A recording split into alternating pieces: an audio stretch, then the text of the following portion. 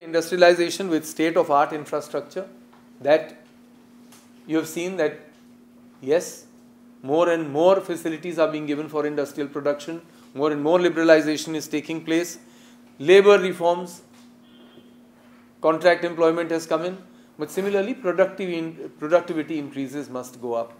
So whatever the incentives government has to give should be towards that. Whatever skilling, along with industry, whatever skilling we can do, so much the better. I mean, we've said with public transport, domestic shipbuilding, affordable housing, new cities, all that is coming in. It's already in the program. It is now being funded very heavily. Yes, we must increase our tax revenues so that these funding for infrastructure, industrial research and development must be given a huge incentive so that international firms come and start doing R&D there.